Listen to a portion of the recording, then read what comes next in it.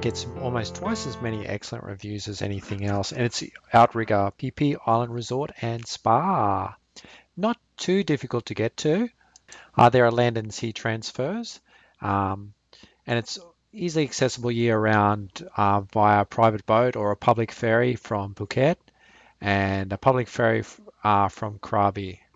Ferry services is also available from Koh Lanta during the peak tourist season.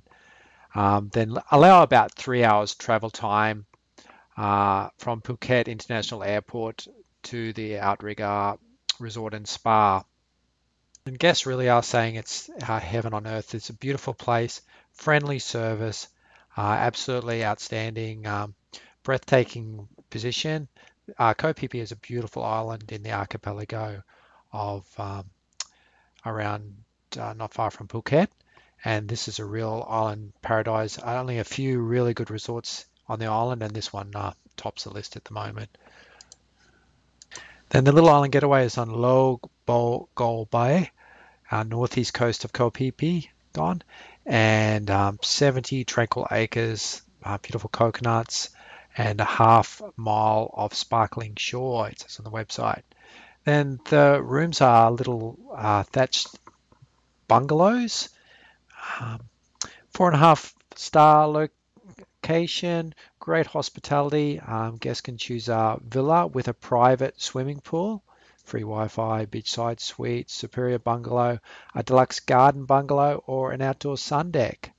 And there's beautiful Thai cuisine at this resort and served on the on-site restaurant. 4 restaurants, bars, offer succulent meals as well, beautiful cocktails, and great stunning sea views and sea breezes as well. And yeah, then great place to go. There's a beautiful spa for couples as well. They do the couples things as well. And yeah, you can do your dive tours from here. They can organize your weddings. Um, yeah, and it's a beautiful resort. And what else do I have to say? I know. I'll give you an idea of the menu then. Noodles and rice dishes, uh, pad thai, uh, mee Phuket, Radna Gyong, about 200 baht. Beautiful sweets, cinnamon chocolate mousse, 220 baht. Tiramisu, mango custard tart, sticky ginger cake, uh, bakes, some more savory dishes like baked scallops, fried calamari appetizers, seafood bruschetta.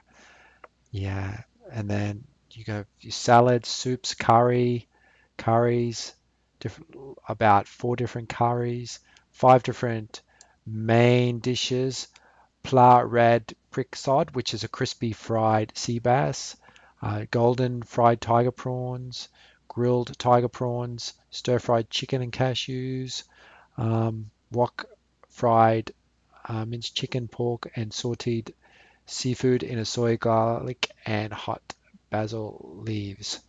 Yeah, and then there's pizzas, warm salads, appetizers, then a pretty good menu. I can see things going up to about 340 baht, 390 baht for some delicious meals, and even more. Australian prime tenderloin steak, grilled lamb chops, and there's a few traditional ones as well as some pastas and things like that. Looking at the menus, talk more about the menus than anything else, haven't I? But yeah, this is a wonderful resort. Maybe the food is what drives the success of this fantastically popular luxury resort. That doesn't cost as much as some of the other resorts as well. Drop into Luxury Resort Bliss. We'll keep you updated.